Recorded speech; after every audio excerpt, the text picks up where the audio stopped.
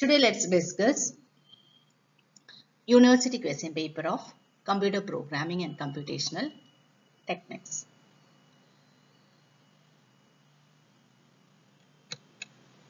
ചില കുട്ടികൾ എൻ്റെ അടുത്ത് ചോദിച്ചിട്ടുണ്ടായിരുന്നു ക്വസ്റ്റ്യൻ പേപ്പർ എങ്ങനെയായിരിക്കും പാറ്റേൺ എന്നൊക്കെ അറിയാൻ വേണ്ടിയിട്ട്. സോ അതുകൊണ്ടാണ് ഞാൻ ഇവിടെ ക്വസ്റ്റ്യൻ പേപ്പേഴ്സ് ഡിസ്കസ് ചെയ്യാമെന്ന് വിചാരിച്ചത്. So today we are going for the first question paper. ഇതാണ് നിങ്ങളുടെ ഒരു university question paper. First question, explain the use of switch statement in C++ with suitable example. See, direct question ആണ്. Switch statement എന്താണ്? അതിന്റെ syntax എഴുതണം, അതിന്റെ example എഴുതണം. Next question, write a C++ program to sort an array of integers in ascending order using selection sorting concept. That is a normal ascending order program. Sort ചെയ്യാൻ ഇതെല്ലാം correct ആയിട്ട് എൻ്റെ ആ വീഡിയോസ് നോക്കിക്കഴിഞ്ഞാൽ എല്ലാത്തിൻ്റെയും നോട്ട്സും പ്രോഗ്രാംസും അതിനകത്തിൽ അവൈലബിൾ ആണ്. So നമ്മൾ normal ascending order എങ്ങനെ ചെയ്യാം എന്നുള്ളത് ഞാൻ പറഞ്ഞിട്ടുണ്ട്. Same thing with the concept of array നമ്മളത് സോർട്ട് ചെയ്യാം. 2a, that is explain in detail 3 looping statements. So നമ്മൾ പഠിച്ചിട്ടുള്ള ഏതെങ്കിലും 3 looping statement അവിടെ എഴുതണം. അവരുടെ സിൻടാക്സ് മസ്റ്റ് ആയിട്ട് എഴുതണം. And write example for each. Okay, for, while and do while is enough. So അത് 3 നമ്മൾ എഴുതണം. അതിന്റെ സിൻടാക്സ് മസ്റ്റ് ആയിട്ട് എഴുതണം. അതുപോലെ അത് എക്സാമ്പിൾ വെച്ചിട്ട് എക്സ്പ്ലെയിൻ ചെയ്യണം. 2b, write a program to read a single word as a string and count the number of characters without using string function. ഈ ഒരു ക്വസ്റ്റ്യൻ ഞാൻ ഈ ഒരു സെഷന്റെ ലാസ്റ്റിൽ ഡിസ്കസ് ചെയ്യുന്നുണ്ട്. 3a, differentiate between input and output string.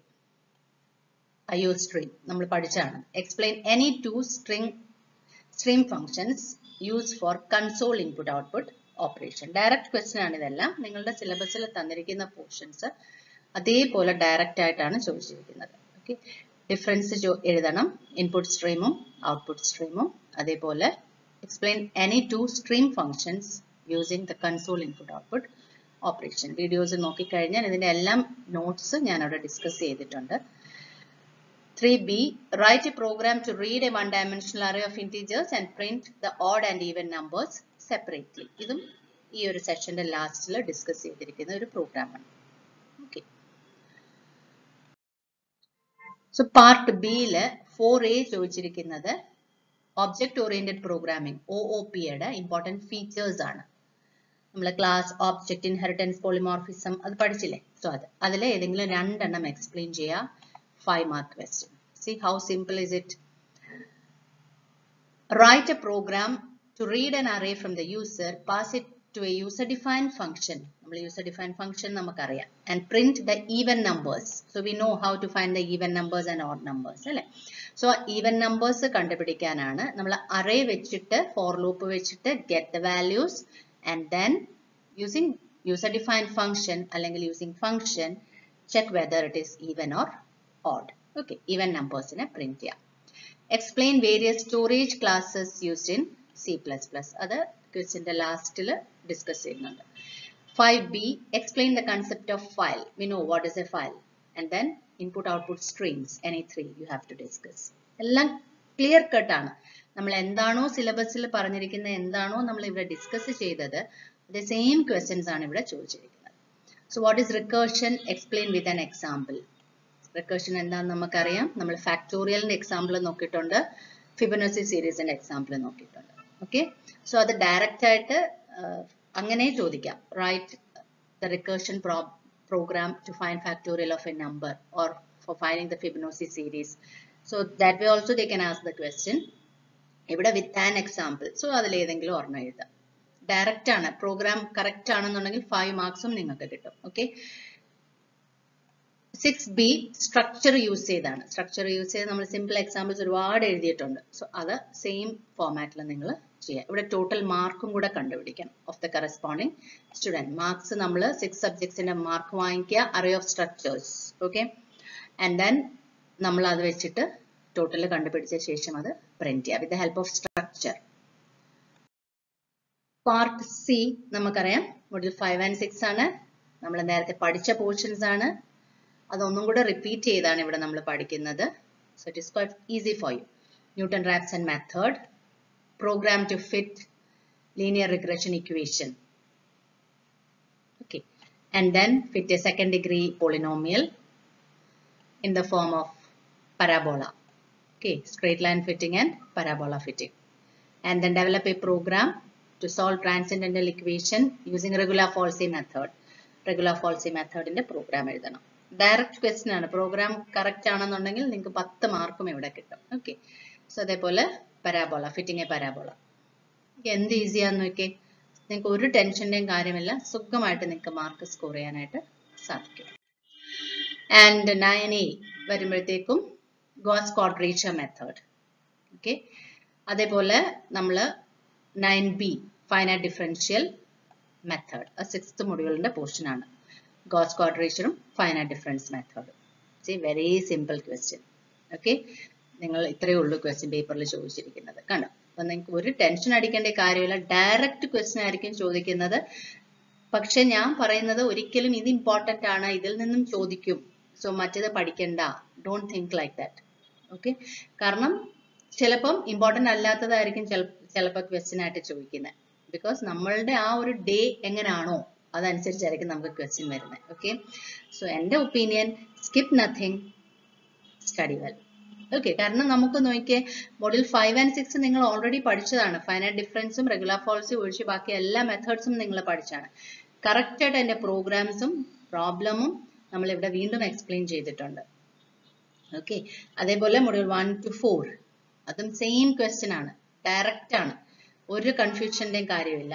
ആ ഒരു word തന്നെ it will be specified in that particular question. Direct write it. Okay, programmes ചോദിക്കുകയാണെങ്കിൽ ഇതേപോലുള്ള സിമ്പിൾ പ്രോഗ്രാംസ് ആയിരിക്കും നിങ്ങൾക്ക് ചോദിക്കുന്നത്. ഞാൻ സജസ്റ്റ് ചെയ്യുന്നത് യാതൊരു കാരണവശാലും എഴുതി കഴിഞ്ഞ ശേഷം കഴിവതും ആൻസർ ഷീറ്റ്സിൽ വെട്ടുകൾ കുറയ്ക്കുക. ഓക്കെ, നമ്മൾ സാധാരണ തെറ്റാന്ന് പറഞ്ഞിട്ട് നമ്മൾ ഒറ്റ വെട്ടങ്ങ് വിട്ടു, എന്നിട്ട് കുറേ അങ്ങ് വിട്ടു.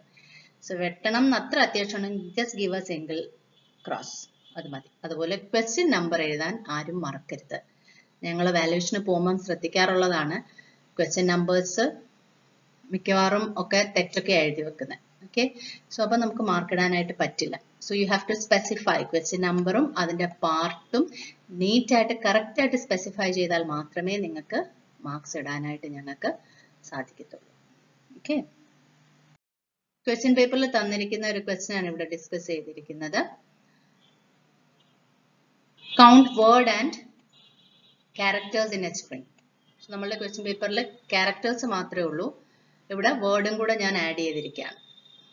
Okay, so string array is declared as character, I is a loop variable, and then words and characters integers. It is getting the string.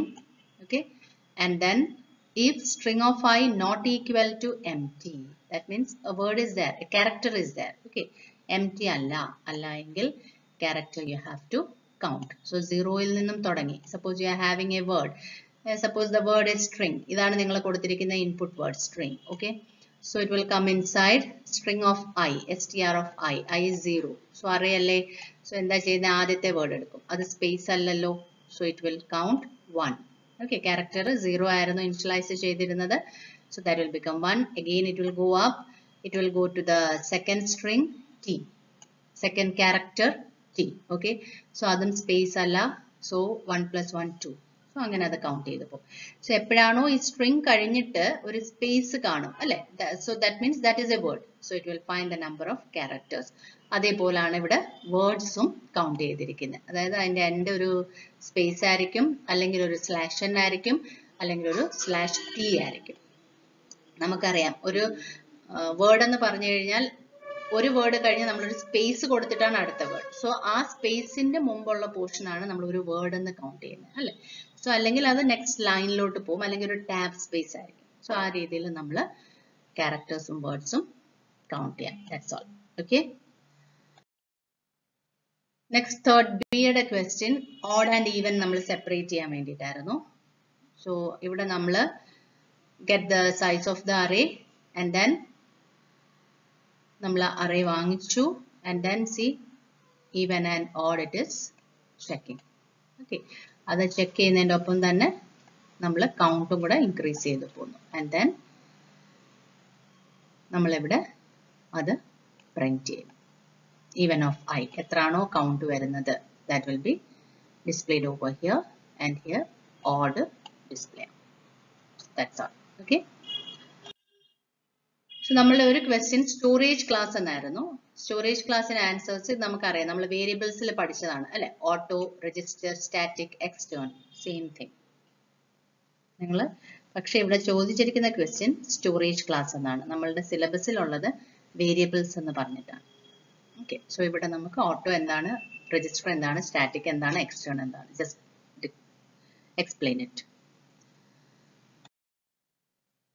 ഇന്നത്തെ സെഷനിൽ നമ്മൾ ഒരു യൂണിവേഴ്സിറ്റി ക്വസ്റ്റ്യൻ പേപ്പർ ഡിസ്കസ് ചെയ്തു. വളരെ സിമ്പിൾ ആയിട്ടാണ് ക്വസ്റ്റ്യൻസ് ചോദിക്കുന്നത്. ഡയറക്റ്റ് ക്വസ്റ്റ്യൻ ആയിരിക്കും. ഒരു പോർഷനും സ്കിപ്പ് ചെയ്യാതെ നീറ്റ് ആയിട്ട് പഠിക്കുക. പ്രോഗ്രാംസും പഠിക്കണം, പ്രോബ്ലംസ് പഠിക്കണം, തിയറി പോർഷൻസ് പഠിക്കണം, എക്സാമ്പിൾസും പഠിക്കണം. സിൻടാക്സ് ഉണ്ടെങ്കിൽ അതും നമ്മൾ മസ്റ്റ് ആയിട്ട് പഠിച്ചിരിക്കണം. ഓക്കെ, ഇതെല്ലാം നമ്മൾ വീഡിയോസിൽ ഡിസ്കസ് ചെയ്തിട്ടുണ്ട്. എല്ലാവരും നല്ലതുപോലെ പഠിച്ച് എക്സാം എഴുതാം. Best wishes. Thank you.